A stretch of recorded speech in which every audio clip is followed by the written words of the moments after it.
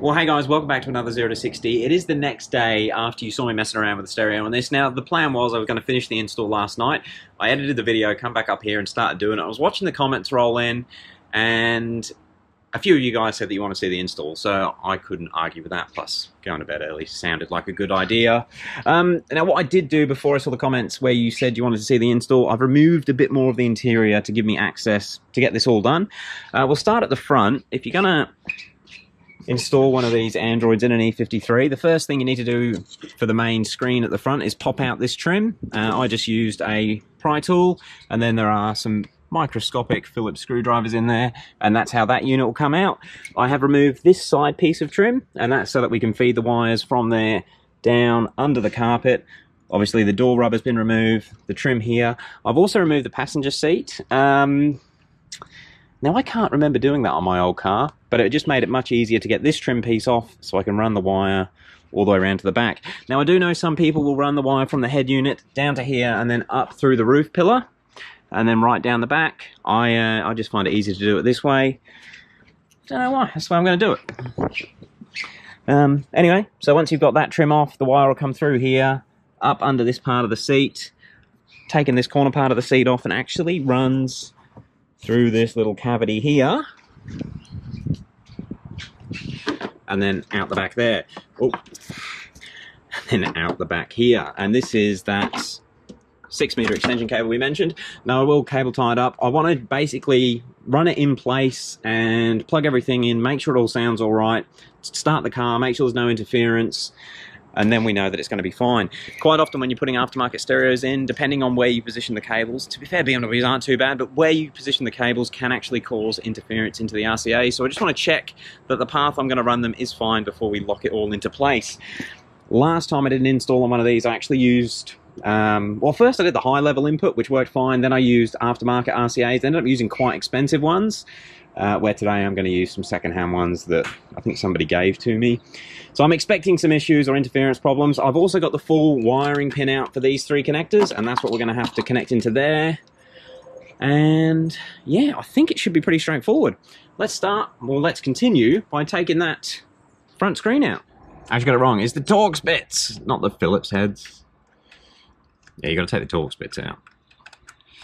And hopefully that's all of them, and then the unit should pull out, although because I've undone the Phillips heads it's probably going to come apart, but it doesn't matter, it's knackered. There she is there, and it's literally just those 2 wires that hold that thing in, and we've got a nice big cavity that nothing's going to go in. Alright, I'll undo those wires. So although for today's install we're not going to use these wires, I do want to, well, we will use them once we install the iBus. Now, I've ordered an iBus USB dongle, and that is to basically connect the Android, hopefully you can see me right, that is basically to connect the Android into the car's factory onboard computer. It gives it a few cool little features, but we will use the CAN bus wire from in here to connect that into the Android. But for now, they can just be tucked down there, and I'll keep feeding the amp wire from the back up here. Alright, so quick update. I've got the main 6-meter cable plugged into the head unit, and I've got 3 sets of RCAs. We've got 2 for the front channel. I've used the better of the RCAs for the main front channel, and then I've got 2 rear channel ones, which is this red and white one, and then we've got 1 channel going to the subwoofer. I would like to split the sub signal here, so it's actually got 2 wires going back, but I don't have the adapters to do it. I do have a splitter somewhere, but that splitter's got to go at the amp end to split the sub signal into 2 channels. The RCA outputs on these Android head units are pretty crap. They're like I think they're a 0.7 volt output, where if you went and bought like a good Alpine or a good aftermarket head unit, you'll get like a 4 volt pre-out. These are pretty mediocre, but it's going to do the job for what we want to do.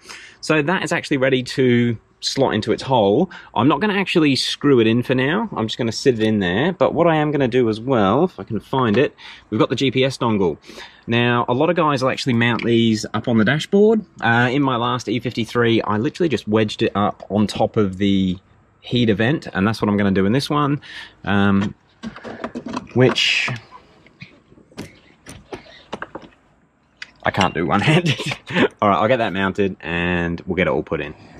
Alright, so we've got the RCAs all the way from the front, and the screen is now mounted. Although the RCAs are not tucked away neatly, I've just got them loose, and like I said earlier, I want to make sure that we don't get any interference.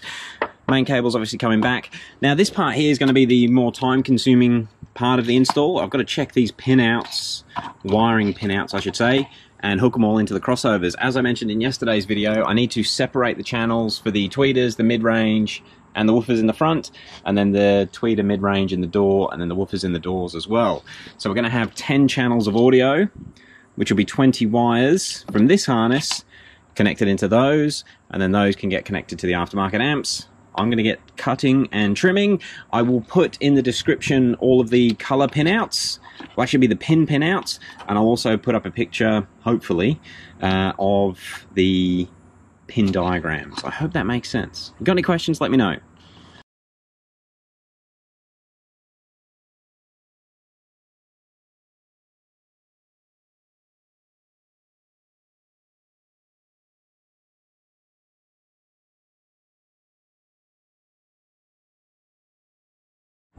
Alright, so we have all of the in-car, or the in-cabin speakers done. So we got 6 channels in the front and 4 channels in the back, all wired in. Yeah, it wasn't too bad. You just got to make sure that you got the positive and negative around the right way. If you get any of the positive or negatives incorrect, it will basically just make the whole system sound funky. This white wire is actually going to be the remote turn on for both amplifiers. And I have decided for today, I'm just going to wire in this little cheap amp into the factory subs. However, the factory subs are dual voice coils, and they're also 8 ohm voice coils. Now this amp, I can't remember where I got it from. I did buy it new, but it was really cheap. It was on clearance. Like, it might have been like 20 bucks or something. But it's not very powerful. It's a 200 watt amp, apparently. I get the feeling it's one of those ones where they've just put a number on it and it'll never actually make that power.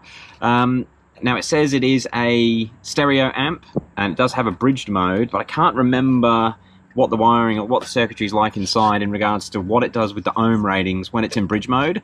I feel like it was a fake bridge mode, or it's either a fake stereo and it's not actually stereo. What I'm going to do, which may work well or not, because we have the 2 dual voice coil subs, we've got 4 wires going to the subs. I'm going to wire each sub in parallel, which should drop each sub from 8 ohms down to 4 ohms, and then we'll basically have a 4 ohm stereo setup for the subs. I hope that makes sense. I'm going to get wiring it in. Like I said, I'm pretty sure that's what I did on my old E53 and it still sounded like crap, but let's just run with it for now and see what it sounds like.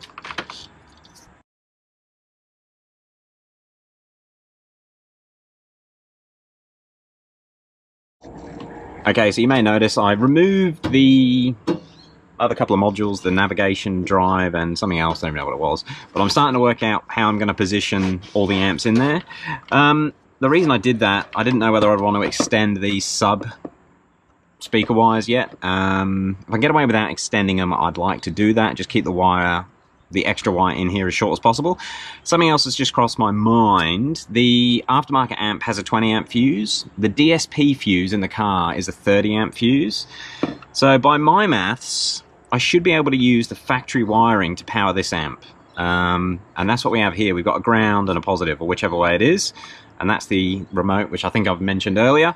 So I'm going to use these wires, which were the power wires for the DSP, to power the subwoofer amp, and then we'll use new wiring to power the high channel amp, which is actually a fair bit more powerful than that, just for these tests that we're going to do today. So I'm going to get the power wired in, and then I guess I better power up the other amp as well.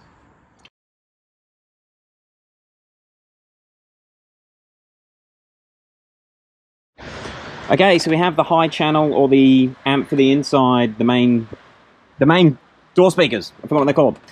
Here, she's all wired in to each of the crossovers. We've got power, ground, we are connected to the remote signal over here. And I think I mentioned it earlier, but this is just a temporary setup to make sure we don't get any weird interference and that everything works before I fit it all in that hole. I've got power tied into the main distribution block here, and I'm just going off the factory earth point for now. It's time to power it up, see if it works, see if we get audio. Holy shit, it's raining. Which we need rain, so that's good. Yeah, see if we get any audio and then see. Sorry. If we've got all the channels around the right way. Because the way I fed the RCAs through, I'm not sure which is subwoofer and what's rear channel. The other thing we're going to be battling with is the battery flat. Okay, and we're probably going to get an airbag light because the seat's out at the moment, but we can fix that. So let's power it on. Don't appear to be on fire, but the amps haven't turned on either. Not ideal.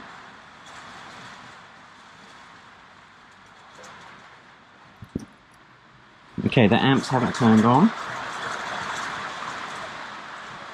Maybe it's because this hasn't booted yet.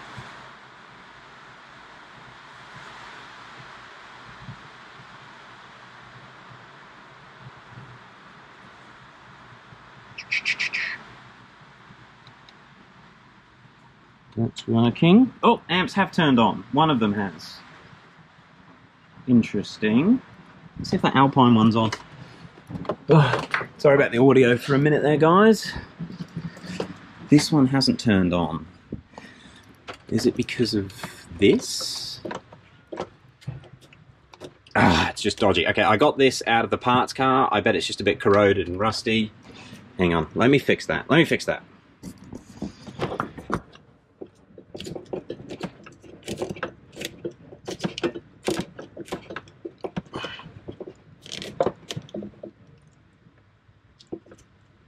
Okay, that's not fixed properly, but we now have power.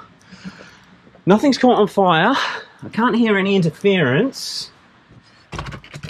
And I am sitting on the center console. I'll just turn that off.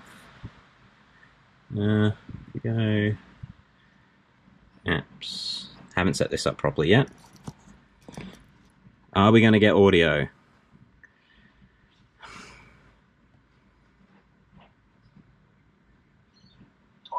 Oh, we have audio! They do it on GDRs as well, so I was like, oh shit, I really should have researched this, but I didn't really know that much about GDR replacements at the time. So one of the things one of the guys said was to do we have audio separate the outlets from the turbos coming from all speakers, intercoolers, which we did. Right. What else can we check? Alright, so it just makes sense to use YouTube videos, because that way I can't get copyright striked. Now, I haven't really got my head around this unit yet, but somewhere we should be able to change the audio settings. There, amplifier. So, we want sub up. See if we get any bass.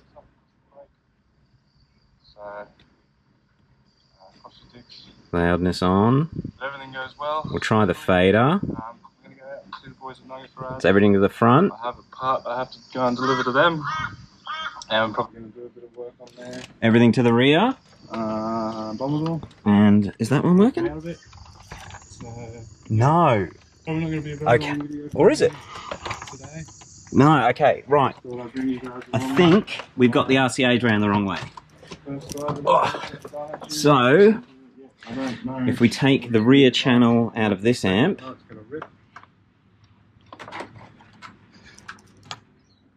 and borrow that one, there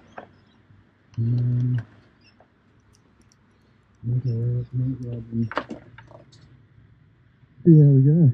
oh, right, we have a wiring issue. Because I'm getting audio coming out of the sub, where this should be coming out of there. Well, we're getting there, but it hasn't quite gone to plan. Alright, I wonder if the wiring diagram I got off the forum was wrong. That's a bit of a worry. Alright, I'm going to do some playing, see if I can work it out. Okay, so I'm in the driver's seat. I'll explain what I did at the back, but I just wanted to try and tune it a little bit, which is why I'm sitting in the driver's seat, although we've got no doors open and stuff at the moment, so it's going to play with it. But we now have, we'll just go to like mid-volume, and I've particularly gone after this really bassy song, so we can sort of tune it for max bass, I guess, and then we shouldn't get any distortion. And another reason I do that is so that, let me tell you, another reason I do that is when you run it on normal settings, you don't get a drone if you're listening to any movies. Anyway, so right now we have right rear working. Hopefully you can hear that. And if we flick it over to the left rear, and then we'll go to the left front, which is that there,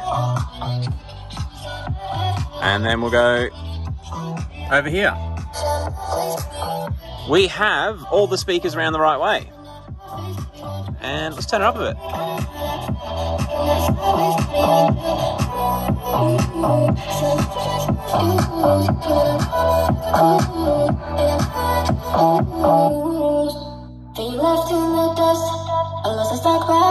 That's max volume,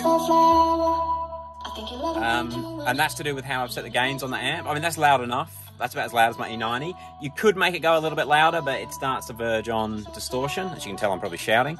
Let me show you what I've done in the boot.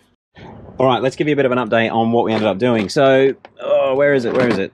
The first 26-pin connector, which was the one that I wired into all the crossovers first, that had all of the internal speakers, and it had one of the voice coils from the subwoofers, which we've just had to swap over here. So this wire here that's now connected to the right rear crossover, that was actually in the main harness, and it was listed as being for the sub. So anyway, the wiring diagram that I got offline was 90% correct. It just had one rear woofer and one subwoofer coil round the wrong way. Now, I did mention it earlier when I was wiring them up. The thing that scares me about that is if you get the polarity wrong on a speaker, it will significantly hurt the quality. If you've got all of the speakers wired into positive on the amps to positive on the speakers, and then you have one wired in round the other way, it just messes with the whole system. I don't know why, I don't know if they fight against each other, but you've got to try and get all your polarities right on modern stereos. Now, because we had an issue with the wiring information that I had, my polarities are now out of whack, and it sort of scared me a little bit. So what I did, I basically found the bassiest song I can, and a bassy song will be the easiest way to pick up on a polarity issue. I ran max bass, I had this cranked at the max, and then I just ran the wires at different polarities for the subwoofer until that sounded the best, and then I did the same at the crossover for that right rear channel, and I think we've got it right. Now, a couple of people will be curious. Yeah, so this basic amplifier doesn't actually have a frequency cutoff. I can only select low pass, high pass, or let everything through. It's currently set to low pass, but because it's getting fed from the subwoofer channel from the Android anyway, it's already getting a low pass signal, but I've just got it set to low pass. These are what's holding us back at the moment. The way I've tuned this amp is actually limited by the sub. So what I'll try and do with the system, I will tune the weakest part of the system first. So in this case, this is the weakest link in the way that I'm going to set it up. So I've got these basically set up as loud as they're going to go, making as much noise as they're going to go before they distort, and then I'll tune the other speakers. Now, the way that affects it, if I had a more powerful subwoofer, I could pull more bass out of the high end, but because of that sort of letting us down a little bit, we've got to have these crossovers and frequencies set where they are. So I'm only running the main speakers inside the car at like 20% gain. That's all you can pump through it, or else they really start to overpower the subwoofer. But the subwoofer is working as loud as it's going to go. So that's how we're going to run with it for now. As I said, it's probably loud enough. What do we got playing? YouTube auto playing random stuff. NF. Let's go to a bassy song again. But yeah, steering wheel control's working.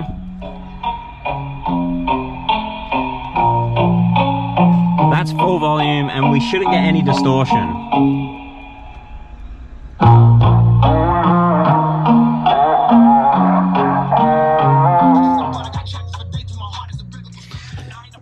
I think it's working.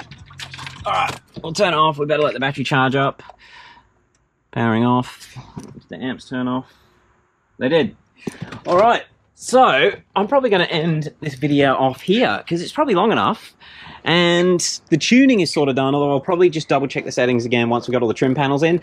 Unfortunately, I know with these, once you put all the trim panels in, it does quieten down the subs massively, where when we shut the doors up, these speakers are all just going to get louder. But it'll just be a little bit of fettling for now. I'm probably going to run the 12s out of the other car. Sorry, they're not out of the car. Those brand new 212s, because that will allow me to pull more bass out of the inside speakers, giving them a little bit more volume, and be able to crank it a little bit harder. Yeah, but I do like loud music, so we'll see how we go. But yeah, man, isn't it crazy? All of this just to replace the DSP, which I've put somewhere.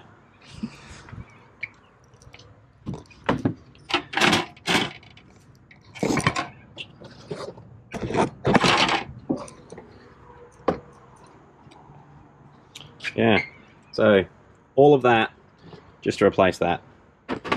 There we go. To be honest, this little bit of testing I've done now, that sub actually sounded better than I remember. Although I do remember when I was setting up my E53. So the GoPro's gone flat. That's how much filming I've done. Yeah, I'm going to end it off here. All I'm going to do to finish it off today is basically just tidy all this up. I'm going to mount the Alpine amp to the same spot that the DSP was mounted to. And then hopefully just tuck that somewhere, because it's not going to be in there forever. Yeah, I want to get some more bass into this thing, and it will just make the whole thing sound a lot better and work a lot better. I know you might think it's overkill, but once you actually get moving and you've got a lot of road noise going on, you do want that extra, not just volume, but quality throughout the volume range, and a better subwoofer is going to help with this setup. Interestingly, this is the exact setup, the same amps, the same crossovers. I bought one of those for my non-DSP car. It's the same setup that I had in my old E53, and I ran it for about, I reckon, a week before I was like, nah, we've got to go better. But it was the subs that were killing me. Anyway, we'll end it off there. I've installed the Android. I've just got to make it look pretty now, which wouldn't be too bad. Oh, I'm going to get the airbag light off. But I'm looking forward to taking it for a cruise. That's what I'm going to do. I'm 12 years old. All right, guys. Thanks for watching. We'll catch you on the next one. Peace. Oh, and any questions about doing this, let me know.